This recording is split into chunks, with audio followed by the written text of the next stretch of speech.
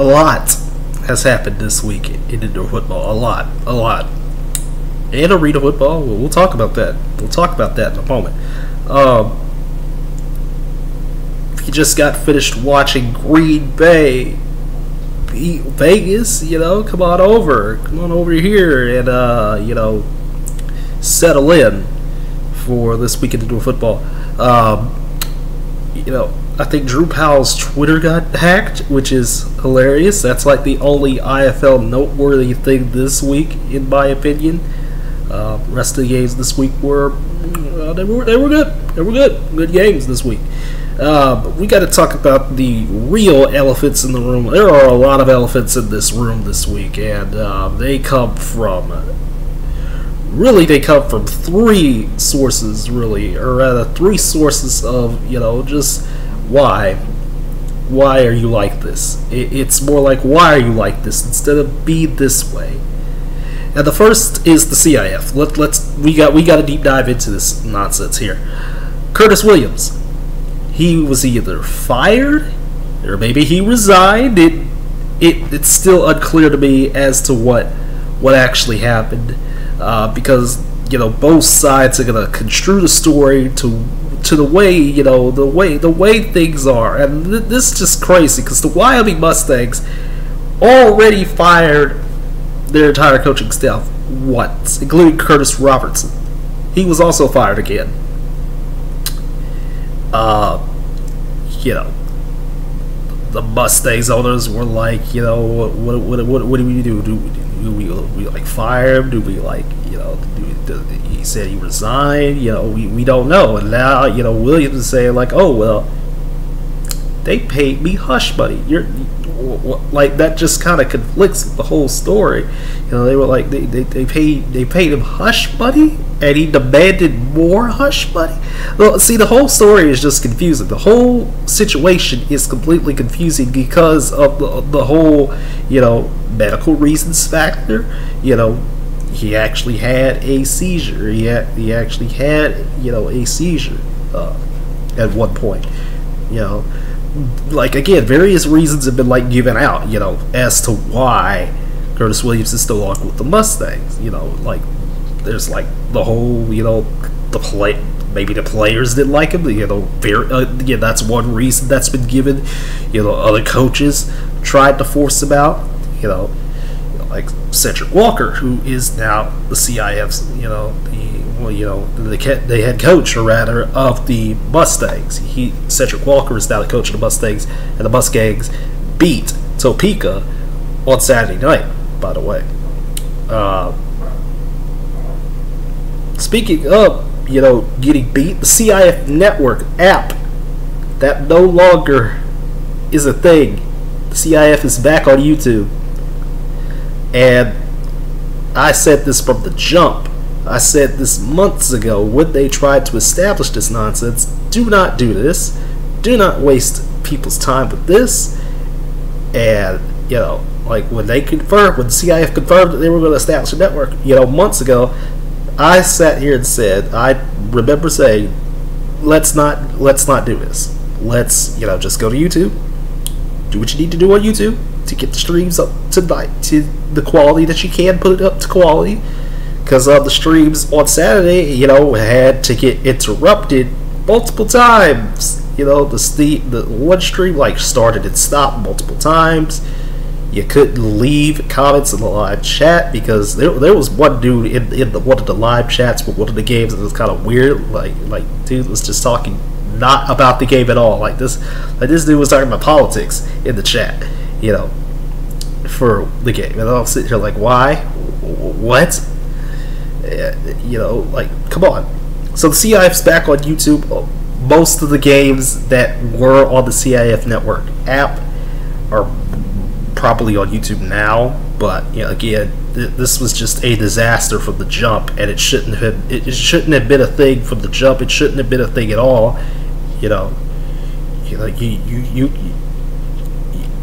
It just is what it is. You can turn the audio down when it's time for those little musical numbers and whatnot. The little bands and stuff like that. You can turn the volume down, turn the audio off, or whatever. Do that. to avoid the copyright, because YouTube is a crazy place every day. So I'm just like, the Curtis Williams situation is really the big kicker here. It's insanity for the biggest of reasons, because again, there's just so many layers to this story that we still do not understand, and I don't think we will understand, and there's just no point talking about it because Wyoming actually won a game with Cedric Walker. So, Cedric Walker has been a coach in the past. I mean, it is what it is. In the NAL, Iron Man debuted in week 1, which is the debut of the San Antonio Gunslingers, the debut of these 5 teams that have returned, the debut of the NAL season. And what a first week it was for the NAL. I'm really excited. I talked with Inside the Walls. And speaking of Inside the Walls, please, I am begging you, go over to them and subscribe to their YouTube. Go listen to their podcast. Go listen to the podcast on Spotify, wherever you listen to podcasts. They are the official source. They are the official podcast for the NAL. Give them love, because they waited and broke the Mason Espinosa going to be a coach somewhere. I don't know where. He will be a coach somewhere. Columbus got themselves into the quarterback, and I forgot who his name was off the top of my head. And Columbus won, by the way, so that kind of, that I thought, for a second they were going to lose against the Sharks, but they beat the Sharks last night, and, your boy was like, yeah, Columbus still win the chip, baby. But, for the time being, whatever they say, whatever Inside the Walls, your boys Zach and Jim, whatever they say is what I'm going to repeat over here, because again, the NAL, they have their own official podcast for now. They have their own official podcast, and I'm glad for my boys Zach and Jim. I'm glad for them. I've talked with them extensively in Discord, and you've been commented on the videos. I've listened to their podcast. Love what they do. They do what they need to do, and they have made it to a big. They made it to a big time. And there's been a lot of things, and they interviewed the commissioner of the NAL, and what that interview said has a lot. There's a lot of stuff in there, that I think some people could take away. There's a potential. I'm not going to say anything because that's rumors, and y'all still are eating up that old AFL video from 10 months ago. But there's rumors. It's not confirmed yet, but we'll wait and see. What happens. Again, you have to go to Inside the Walls to see what's true and what's not true. For now, you'll have to go to them. So could there be NAL teams in the Central Time Zone? Who knows? NAL locking down the East Coast, I think that's even more of a that's more of a positive than anything else. But we'll see how San Antonio does this year. They actually played okay last night. I thought they were going to be, a lot of us thought, it was going to be real rough for San Antonio last night, but they played tough. I think they maybe can win a couple games this year, again. But in all seriousness, I'm telling you, go to Inside the Walls, subscribe to them, do whatever you need to do over there. There's 175 of you here. I'm sure a good chunk of you need to go on over there. A good chunk of you need to go on over there if you like the NAL. We'll still talk about the NAL here because, again, the NAL is the NAL. So whatever I relay is going to be, what Inside the Wall says, what the NAL says, officially. So go over the Inside the Walls, please.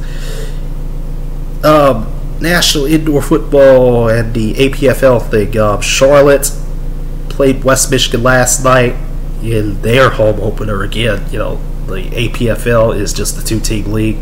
There's actually a home-and-home type thing with Central Illinois from the NIF West Michigan. Their second game will be on May 7th.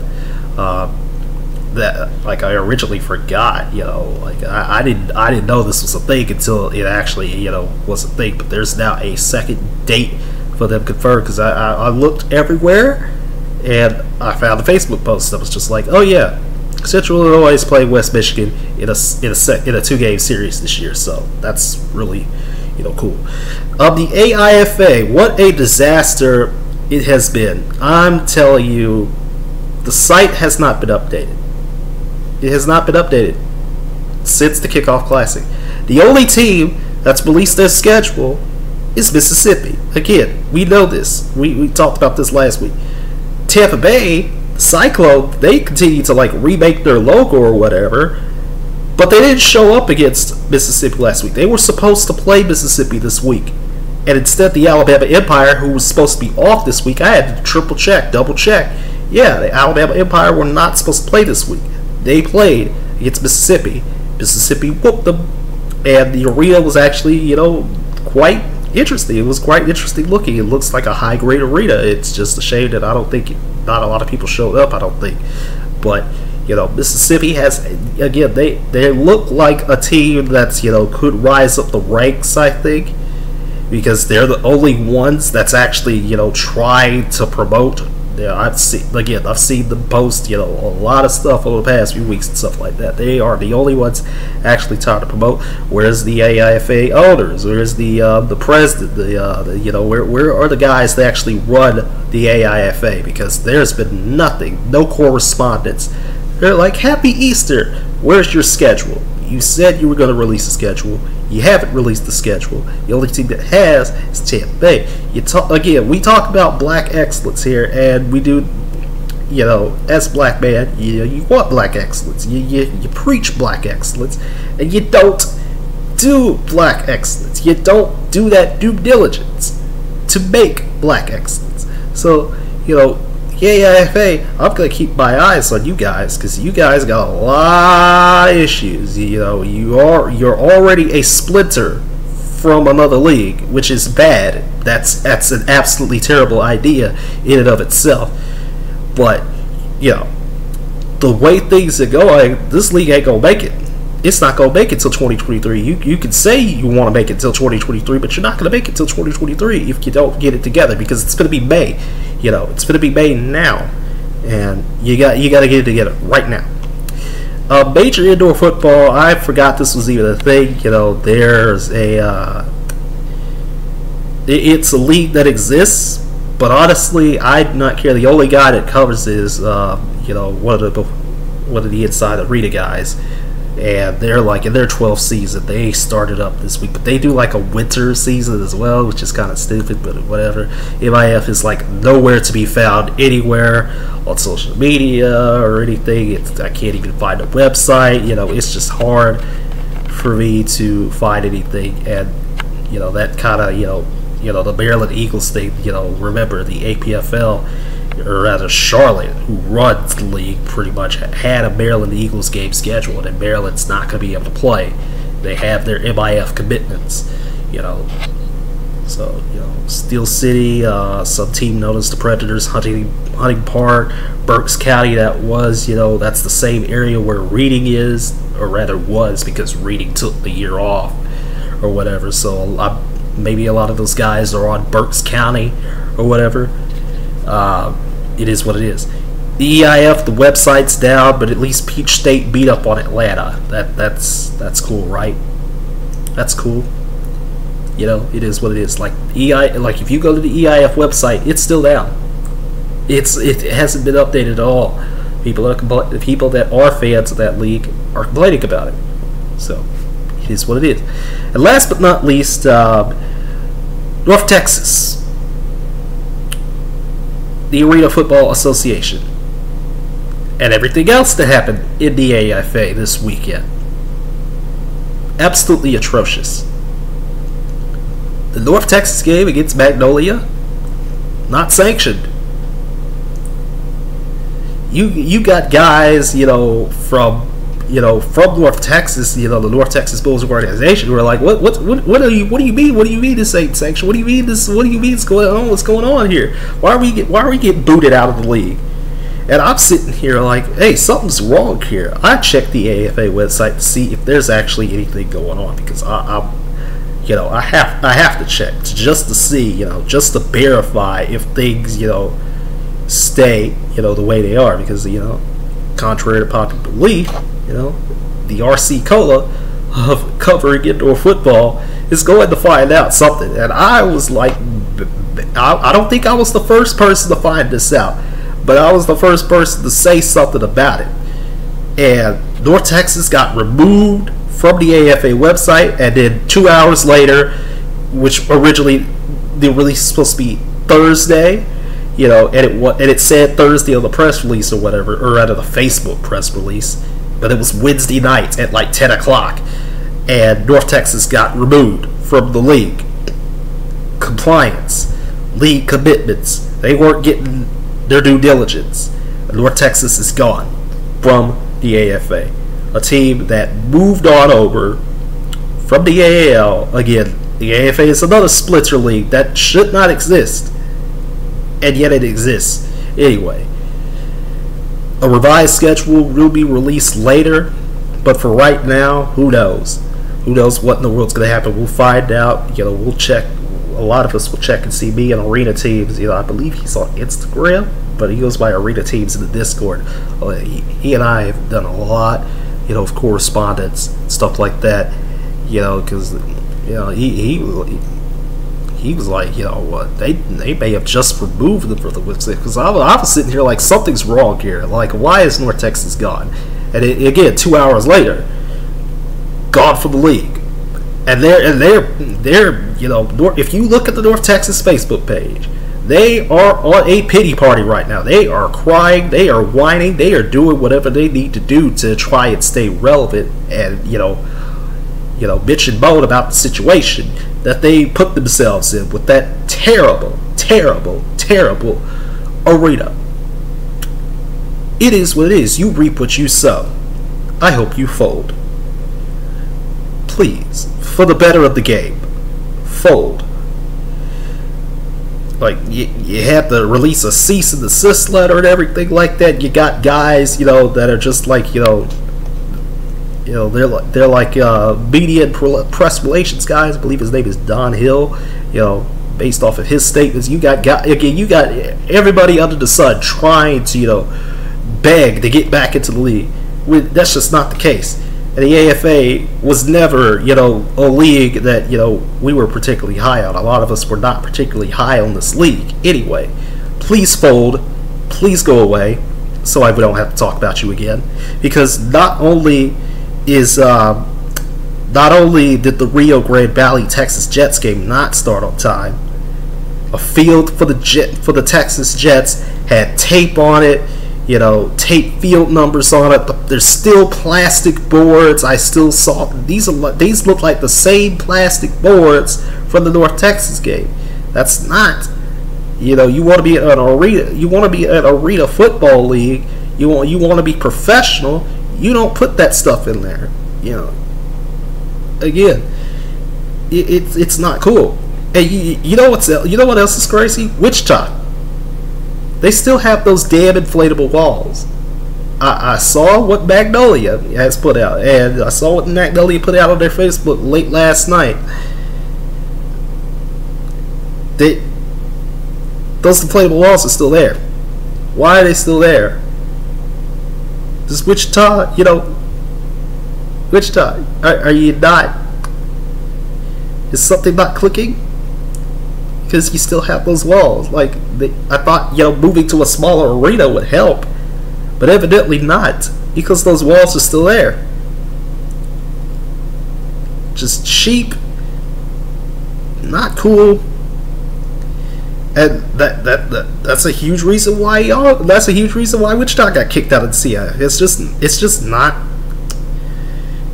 not that it. It's just not it. I'm sorry. It's just not it. It's not cool, man. Golly. Goodness. Man, I don't know. Man. I don't know. When it comes to the AFA, I'm absolutely disgusted. I can't wait to see what this league tries to put out next week. The AIFA needs to do something as well, But for the big three, the IFL, CIF, and NAL, they're doing what they need to do, which is be the top three, and that's where the cookie's going to crumble. We got a lot of good indoor arena football action starting Friday night, ending Sunday, next week. It's going to be fun. Cannot wait. I hope you all, stuck around till the end, because if you didn't, I will go on a tear, again. Because again, this is just absolutely unacceptable for some of these lower level leagues. They shouldn't exist. They stained the game even worse than it already is, and it just really angers me, to have to go off on some of these people, because it's not everybody's fault. It's not. It's the people in charge usually, not like the field crew or the players. It's definitely not the players' fault that they're playing on surfaces that aren't supposed to be used. You got broadcasters that are like, what is happening again? AFA opener on Flow Sports again. Flow Sports. So I'm gonna be real angry. Gonna be real angry if we have to come back here next weekend and say something like, something stupid happened in one of these leagues again. CIF, a PR disaster this weekend. And, again, a 3-for-1 combo here with disastrous results here this week. So, again, CIF situation, terrible. NAL, good. IFL, good. Everybody else, not so much. AFA, AIFA, not good. Terrible, even. In any case, I'll see you May 1st for this weekend indoor football. It'll be a triple header on May 1st, by the way. A triple header of videos on May 1st.